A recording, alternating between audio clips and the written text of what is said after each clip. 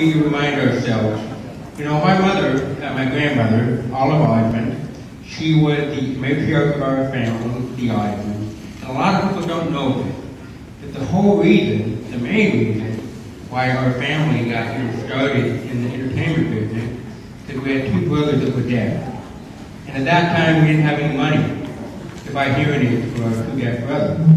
So we started singing, dancing, and performing to raise money so we could buy hearing aids for our two deaf brothers. And that's how our family got started.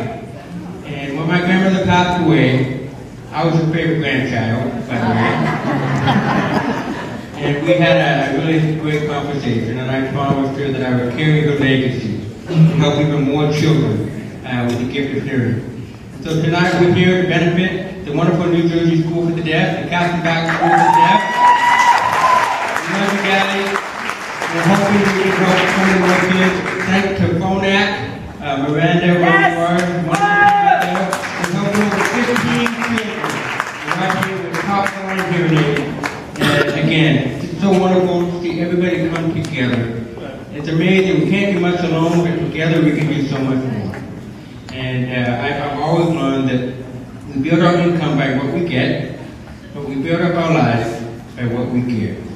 And tonight, as we've all come together, we're all building better quality lives for the deaf children at the deaf school. So thank you guys so much.